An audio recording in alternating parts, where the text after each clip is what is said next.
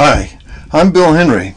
In this video, I will explain the operation and controls of the chiller plant optimizer. I will go display screen by display screen. The typical water-cooled chiller plant shown here consists of one or more of the following: a cooling tower, a chiller, and a condenser water pump.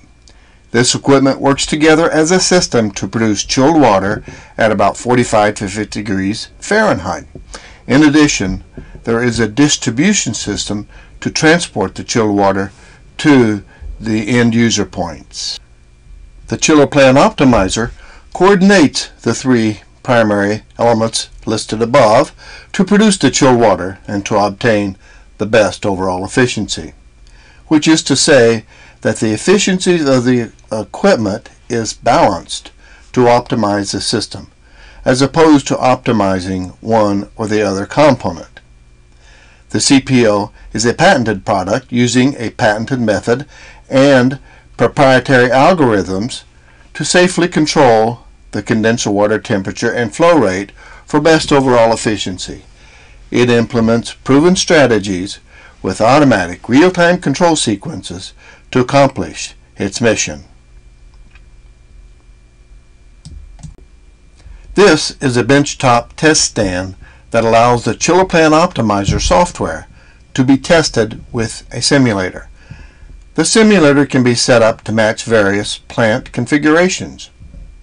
Prior to putting the first prototype in service, it was tested against an autonomous or self-contained simulator similar to this one. Initially, both the CPO and the simulator were built with an embedded PLC, but today each uses a widely available and cost-effective Direct Logic 06 PLC.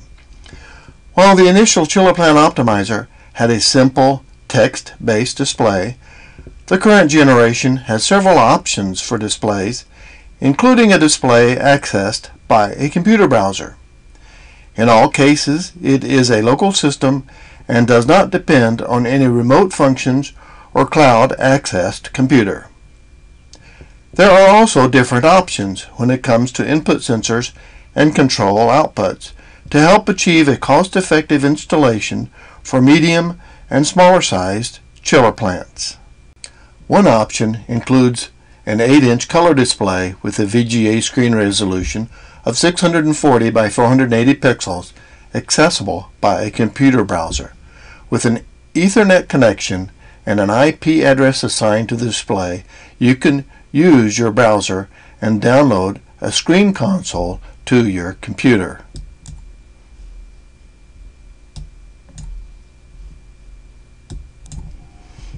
By clicking on the console icon, it opens up. Then you can enter your username and password. The first screen displayed here identifies the chiller plant optimizer and its US patent number. The first indicator is an analog meter that represents a real-time result for the operating chiller's efficiency. And the second indicator is also an analog meter that tells us the overall plant performance in terms of kW per ton.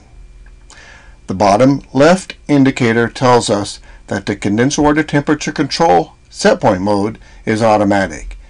If we were in manual mode, it would light up in red with a text that tells us that. At the bottom center is a screen selector, and one can jump to any screen from here. Then to the right is a selector that either enables the CPO or disables it. This function can be set up to switch to another less automated control situation or even manual control. This is a feature initially included with the first unit, so we just kept it in. By disabling the CPO, it's totally out of the control loop and could be helpful when troubleshooting other aspects of the chiller plant's control. Proceeding to screen 2, we can select our control modes. The first selector switch is for condenser water temperature set mode, so I just selected manual mode, and we can manually change the fixed temperature set point with a numeric pad.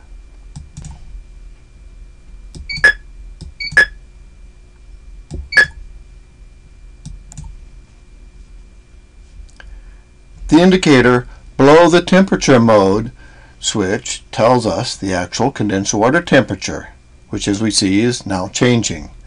When we go back to the first screen, we can see that the indicator now advises that the controller is in manual mode. Back to screen 2, and the auto mode, we'll go back to the auto mode, and we see the condensed water temperature is adjusting back to the automatic set point. The second selector switch will determine whether the condensed water flow rate is set at the design flow rate, which is a fixed flow rate, or the variable flow rate. The switch in control mode is an option that many smaller installations will likely to forego. Finally, we have a digital readout to show the actual flow rate with, in this case, the variable flow mode. On to screen 3. Here we are accumulating power usage and savings information. The first indicator is the actual power usage over time, and it shows 327,000 kilowatt hours. Then we have the baseline usage, which is an estimated power usage without any optimization, and we see it's 409,000 kilowatt hours. And this then is the savings over that same time period. Here we have the elapsed time meter and the time in hours. And finally, we can reset all of this back to 0. This is screen number 4, and it gives us current power demand of the chillers, the aggregate chiller efficiency, and plant cooling load.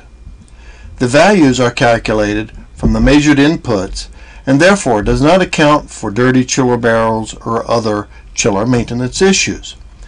Therefore, we have a valuable set of diagnostic tools which can be used to compare with directly measured results using a power meter and a BTU meter on the chilled water supply. Now, even with a dirty chiller, the optimization strategies will continue to save actual energy. Screen 5 provides us with a picture of the primary analog outputs and offers us more insight into just what is happening with the system and control. It defines how the control modes interact to deliver balanced overall savings. The analog meters portray the output signals to the cooling tower and fans and condenser water pumps. If the variable flow option is not used, then the pump speed meter will not be shown. We have 3 different numeric indicators that tell us something about the condenser water temperature. The first indicator tells us the system design temperature. The middle temperature indicator is the operating set point. If the CPO is in manual mode, then this will match the manual set point of screen number 2. If the CPO is in auto mode, then the calculated operating set point will be shown here. The third temperature indicator is the actual condenser water temperature. Normally, this temperature will match the middle indicator unless cooling tower relief has been implemented. In that case, the actual temperature will be anywhere between the set point temperature and some higher temperature, but never above the design temperature. There is an indicator button to the right of the fan speed analog meter. This button will light up to indicate that cooling tower relief has been activated. So this will help to explain the actual condenser water temperature. Here is screen 6, where the digital outputs are represented. The cooling tower can be controlled by variable or digital outputs, depending on the system design options. There are 7 fan speeds per cooling tower, and also 3 indicator lights, which gives us a representation of the digital output. These screens and the 2 following screens are provided primarily as tools to use during the initial installation and setup of the CPO. Screen 7 gives us the raw input values for any analog input, and screen 8 describes the digital inputs. Screens 9, 10, and 11 give us a partial picture of the trend data that is available to be either directly downloaded or accessible by a removable USB flash drive. Trend data in its raw form is shown here, and it can be imported into a spreadsheet so that you can evaluate it. Just a final note. The chiller plant optimizer is designed so that with adequate information it can be pre-customized to match any plant configuration at the factory before it is installed on site. It has various options so that a basic model is available for even the simplest single chiller plant and still be priced for a cost-effective application. While operating the chiller with condenser water reset will provide less strain on the compressor and could prolong its life, the primary claim is to save energy.